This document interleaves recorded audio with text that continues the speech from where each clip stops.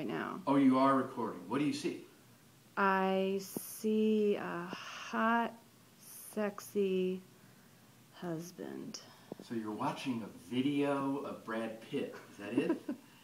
Okay, how much of me do you see? All of you. All of me? How horrible.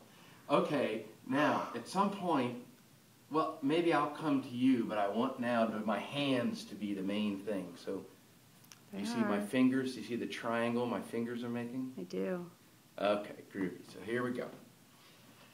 So, I had this idea about explaining the electrical double layer and, more importantly, the idea of activation over potential.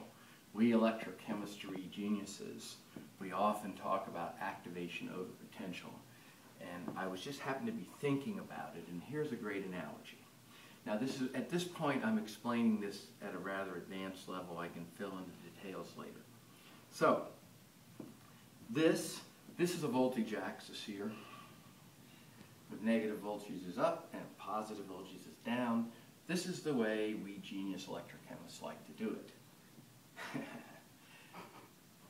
Now, this right here, let's see, where do I want it? Yeah, this right here is the voltage defined by the Nernst equation, speaking of geniuses, by the Nernst equation for a redox couple in this solution. We electrochemists like to say ox plus n electrons gives you red. So it's the n electron reduction of ox, okay? And the Nernst equation, if you know the concentration of ox and red in the solution, the Nernst equation defines a solution voltage. It's right here, okay? Now I'm going to take an electrode and I'm going to put it in, and this is an electrolyte solution, by the way, and I'm going to put it in contact with that solution. And I'm going to define a thing we electrochemists like to call the potential zero charge. And I'm just going to say when this thing hits that solution, it goes to potential zero charge. Now here's the more relevant thing. To do this reduction, you got to get way up here at a negative voltage. Remember, this is a voltage axis. So to do this reduction, you got to get way up here at this negative voltage. And I arbitrarily said the potential zero charge is down here at this more positive voltage. So if I want to reduce this ox, I've got to get the Fermi level of the metal up here. Then electrons can go across. You see the concept? Mm-hmm. So initially I'm at the potential zero charge, and I'm not going to be able to give electrons up to this solution state until I get up here in energy. How do I do that? I make the voltage negative, meaning I put excess electrons on the metal, and I raise the Fermi level. Making the voltage more negative, raise the Fermi level. But still I can't, you see I keep moving things on you, but still I can't reduce it. It's not negative enough. Okay? So I go, all right, make it more negative, more excess electrons. By the way, the electrical double layer is now forming because there are excess electrons on the metal. That means excess cations from this electrolyte. You got to remember, I told you there was an electrolyte. Cationic charge accumulates up against the electrode surface. So now you've got the electrical double layer. That's where the electrical double layer comes from.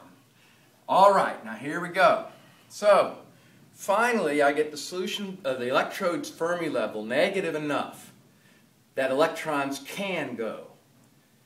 Oops, it ain't that simple, Jack. There are activation barriers. There's an activation energy you got to get over. So even though the levels are the same, the two heights of my fingers, not the upper fingers, the bent fingers, even though they're the same, electrons won't go from here to here because of this damn activation barrier.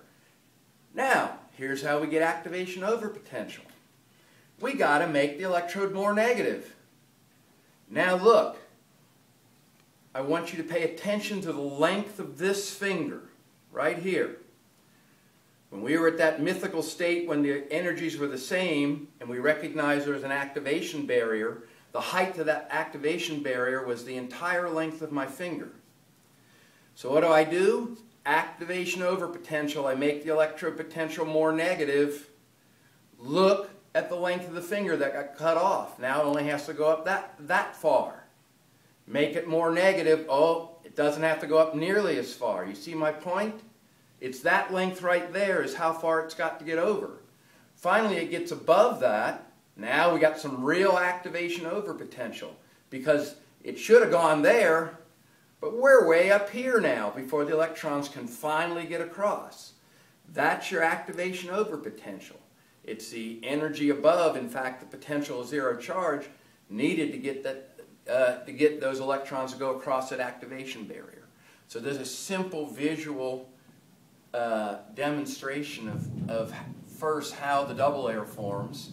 Second, the concept that even though we're at the same voltage, electrons won't go because of this damn activation barrier. And finally, the idea that by raising the electrode more negative, you cut off that part of the activation barrier, making it easier for electrons to get from there to there. Conceptually, then ultimately you get above that, and there's no activation barrier at all. And now electrons can just roll happily down here, and there's your activation over potential right there. You see it? That distance right there is the activation over potential. I see it. There we go.